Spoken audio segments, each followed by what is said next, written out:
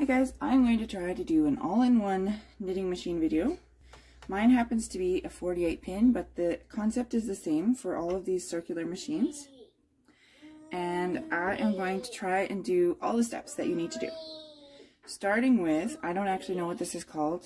It's like it's just how you get the yarn on.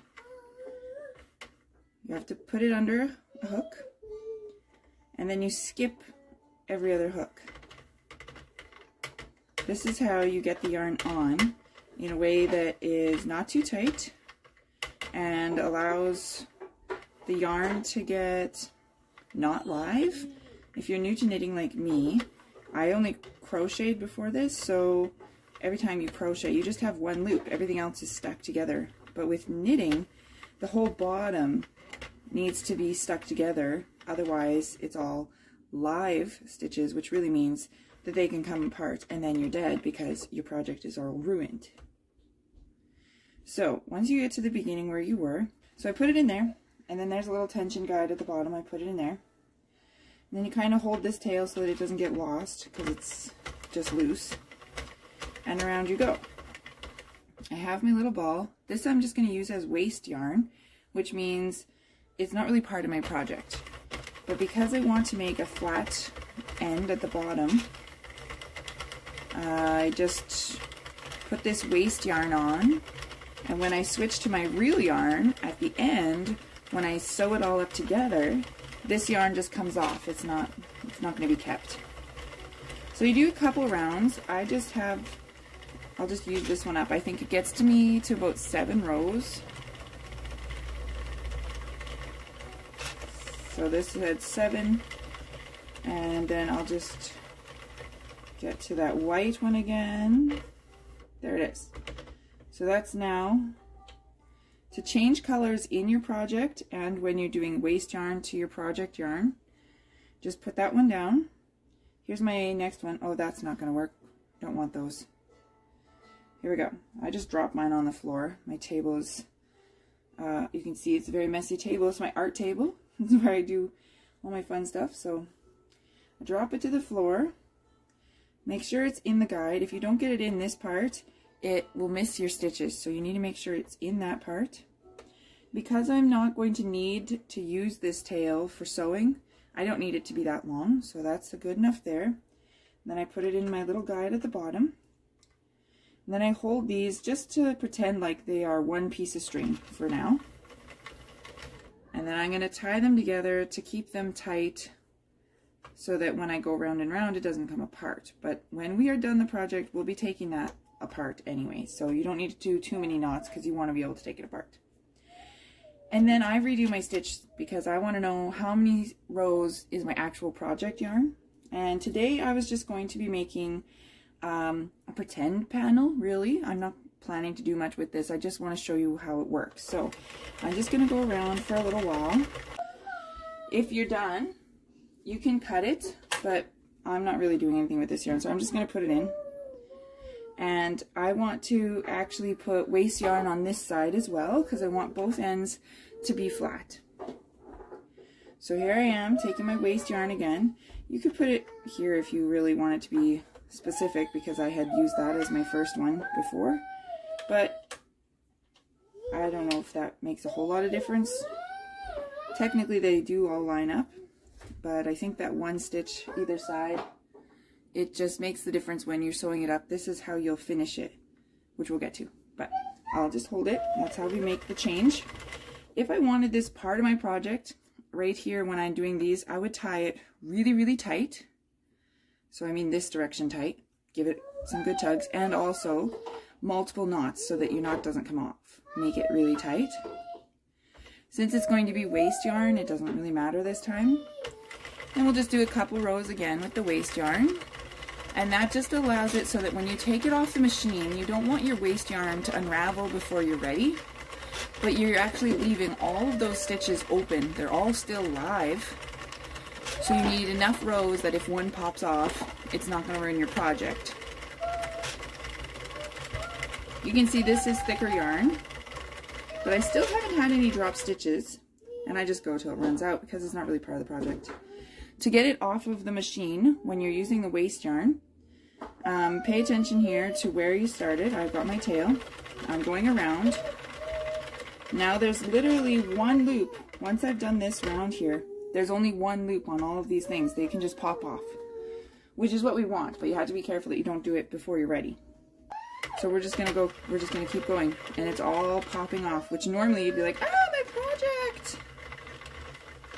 But we actually want it to just pop off because we're done with it, see? So now if you had done like 100 rows or whatever, you would have a nice panel, because that's what I kind of want to show you, is how to make the flat end and how to join these panels.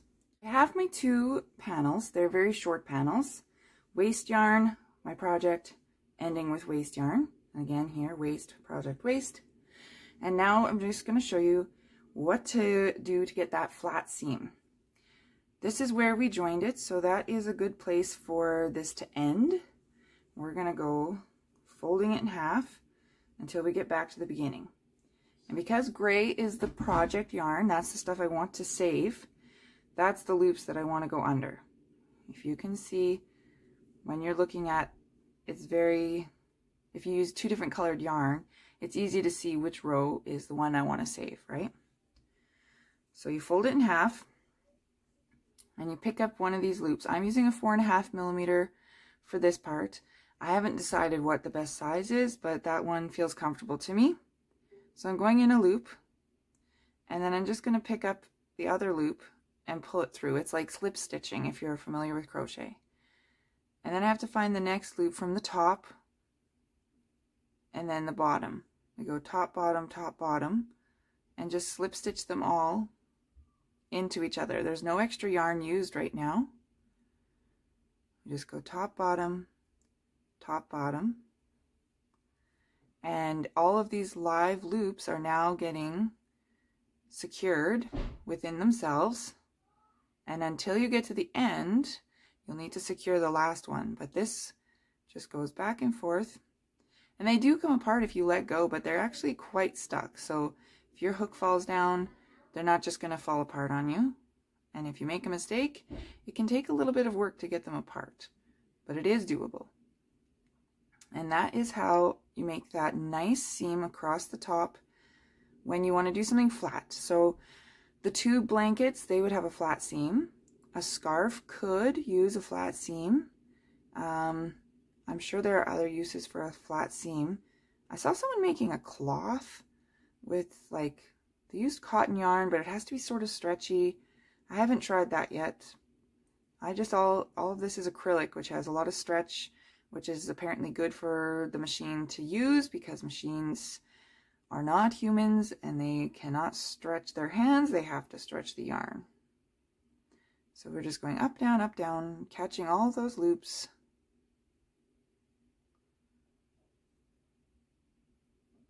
Headbands, I think headbands, if you've done a headband, it would have a flat loop. I've done headbands and hats and blanket, and I did a balaclava thing, I think that's the word. That one was difficult. I do not have tutorial on the stitches that are open. That one was pretty fun to learn, but it didn't do good, so I'm gonna have to do that project again. Didn't do good. Great grammar, Ashley. Don't listen to my grammar, okay? This is where our knot was, so that we're just going to ignore it for a second. Keep going up and down. Make sure you don't miss the last one, or your loops will be live and it will unravel. So now that we're at the end, this loop we can untie. So this is the loop. I should cut it. I was being lazy. I didn't want to cut my yarn, but I should cut it for the video. So let me grab my scissors. I got these fancy little pretty bird things. Cute, right? Okay, yarn, you can be nothing. It's not like I don't have enough yarn to use it on a video. I don't know. You do that too? Where it's like, it's not the perfect project, so I don't really want to use it. So this is now in there, and I need to make it a knot. And you can, I'm sure you have your favorite knot method. I just make a regular knot. I'm sure it has a name. It probably does have a name, right? They have names for all the knots. I just make a knot and pull it down. So now this is not going to unravel. You do have to still take your waste yarn off. Let me set that down. It just comes off, and you don't want to do like 30 rows because it would be hard to unravel, but I just did however much it was yarn in this little bundle. When you get to this stage, it pulls through here. You can see all the little loops, they come apart, but you have to pull on them. It's kind of fun. I like it. Blop, blop, blop, blop, blop, blop. Blop, blop, blop, blop, blop, blop. Oh yeah, that's the waste yarn. We're done with you. I will re-ravel it and use it again because I have so much yarn that I keep it. This, you can just pull it in because I guess it could wiggle out depending on what you're using this for. You might want to weave it in a few different times. Some people use fabric glue to really tack it down. I just pull it in. It's inside. That's all. And now you have a nice flat seam. So you can then use it for your headbands or whatever. We have to do it on the other side as well, but here is where you really want to line them up. All of these rows will be straight. So if this is our corner row, you can follow it all the way down and know that that is the one that needs to be straight with this side, okay? And when I did my tube blanket, I just left these live until the very end because I also wasn't sure if my tubes were going to match. There is a difference when you're taking off the waste yarn if you're using the top or the bottom when you were doing the machine, right? So this is actually, the blue was what I started with. So when it tries to come off, it doesn't just pull off nicely like that one did. That was actually that was the last waste yarn I had used. This is the first waste yarn.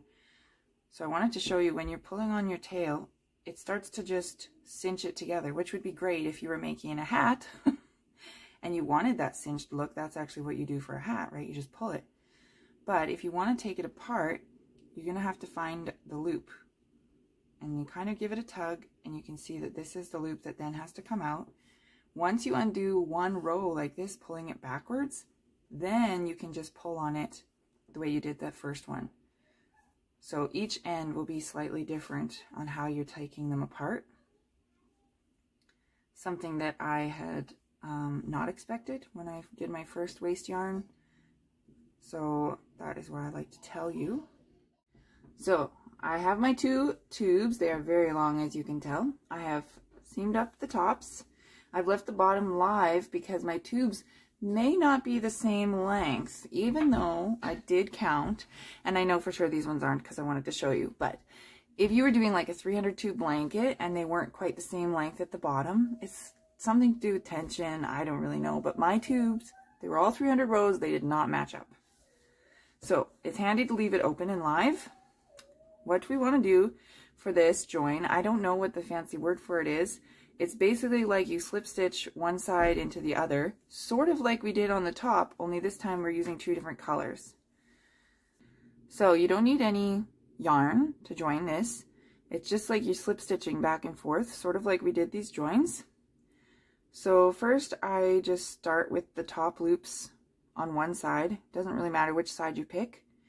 And then you're just going to find one loop on the other side and pull it through. And now because I have gray, I need to find a loop on the pink side and pull it through. And then the gray one and pull it through. And then the pink one, you know, back and forth, gray, pink, gray, pink. I like to look at the V. So the V that's in front of me here, you can see it it opens and goes around, right? So this V, I always think that I'm going into this V. And when I'm looking at this one, I'm going in the center of the pink V. So when I'm thinking in my head, I go in, then I'm going under. And I'm not sure if that's really a special thing or not. That's just how I remember to pick the right loop. Because if you do get the wrong loop, you will notice when you look back that your line changes. And if you skip a stitch, you'll notice that as well. So try to keep them all lined up. And this is, you can see this is the the line that's going to be straight all the way across, and these loops are being picked up. So I'm going in that one, and then going slip stitch, and then this one, you can see this is the top loops, that's the line that you're going to see. So under this one, pull it through. I'm going to look here. It can be confusing if you get it a bit twisted, so always look at that line that you want to keep straight. So instead of looking at the loop that I'm picking up, I'm really looking at the loop that I'm not picking up, if that makes sense. And of course, if you have 300 stitches on a tube, this takes a while, but it doesn't use extra yarn, and it seems to be a strong join, and it's kind of cute, so I think it's worth it. I knew I did this on purpose. I actually only got 17 rows of the pink, and I had 20 rows of the gray. So my pink has run out. This is actually waste yarn, the gray and the white. I only wanted my project to be pink and gray. So if I was doing a tube blanket, now what I have to do, I've reached the end of my pink, I need to take a lifeline and find on the gray to make it match the same lengths so that they're across. The easiest way to do that, or I don't know if it's the easiest, the way I do that, is a needle. Add another contrasting color, so you wouldn't want to use gray. So we can see here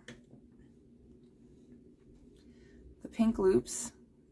If you follow the yarn, it goes up behind here and down, and then behind here and up and behind and up. So this is the row I'm going to follow, and behind and up and behind, right?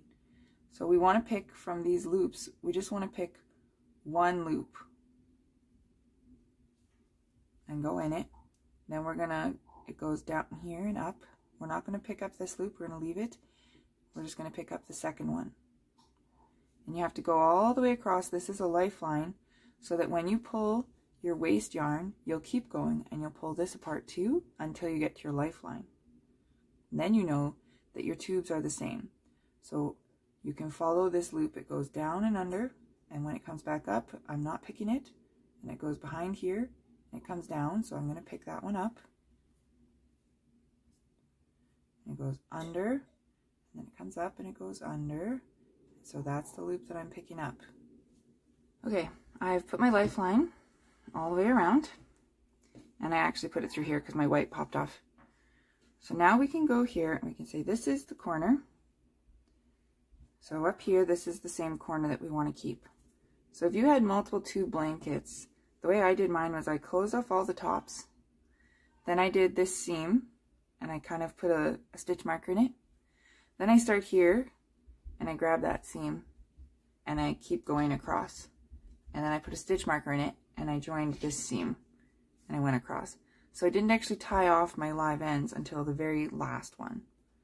But this, you're going to do the same as you had done on the top. So we know that this is our corner one. We're going to just, I have to turn it this way to do it. Pull it through. So that's the bottom one. And do the top one, and the bottom one, and the top one, all the way across, right? Just like you had done before. Now I'm back to here. I have this lifeline. Oh, I have too many blue here. That will be a little confusing for you, sorry. But this is the lifeline that's going across. This was my waste yarn. So now I need to take away the waste yarn, and it is that's how I started my tube, so it's the one that needs to be pulled out before it will come apart nicely. So I took all my waste yarn away, and then even this gray stuff, I had put that lifeline in, so when you do it now, it's stuck, right? That's what it means, and you can't go too far. So I pick up this live loop again that was from steaming here, and I just want to pick up now the gray again, and I'm going to go back and forth, up and down. Make sure you don't take the blue with you, because it'll be hard to pull it out. This little tail, I need to cut. That's way too long. Now that I have all that extra yarn, right? I only need a little bit to make a knot. I have to always put my scissors right back up high on the shelf because little children. So So I'm just going to keep my tail on the side. I'm going to make a knot with it later, but for now I'm just going to leave it. And I'm going to go out and I'm going to pick up all the loops that the blue is keeping safe. Thank you, blue, for keeping my stuff safe. I'm going to pick them up on my own now. I'm just going to go back and forth just like I had done before. The top and the bottom. The top and the bottom. Just the loop that the gray is just hanging out there. The blue one is keeping it from going too far. You'll pull the blue out once you seamed it.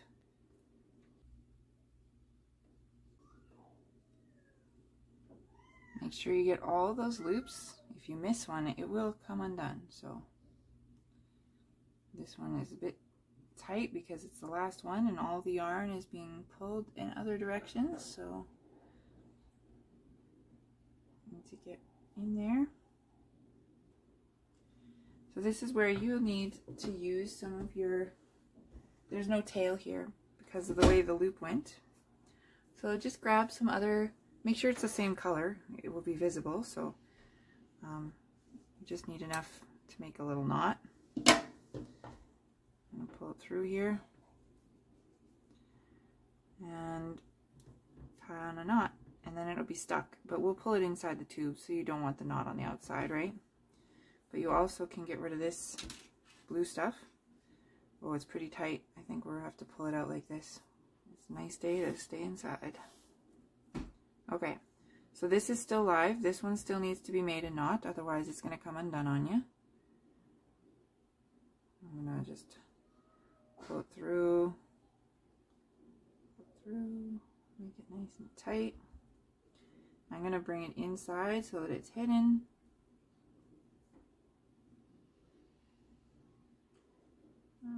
Sometimes I just do it twice because I want to be able to tug on that one, right?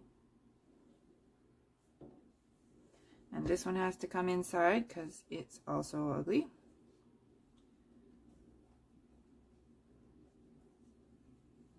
And this one didn't make it, so we'll just pull that one in too. There we go. So now this one, you can use the tube to just, if you can find the string, pull it. If you think the tail is too long, you can snip it too. I just like to pull it inside. So this would be the top and bottom of your very huge blanket. You know, this blanket's gonna cover a lot of people, 20 rows. But I might just seam this up and maybe it'll be a little child's neck warmer. I don't think it's good for an adult, but I have a lot of kids, so that's what I'll do. I'll just join these ones together and tie it up, and that's what I'll have, a random little neck warmer.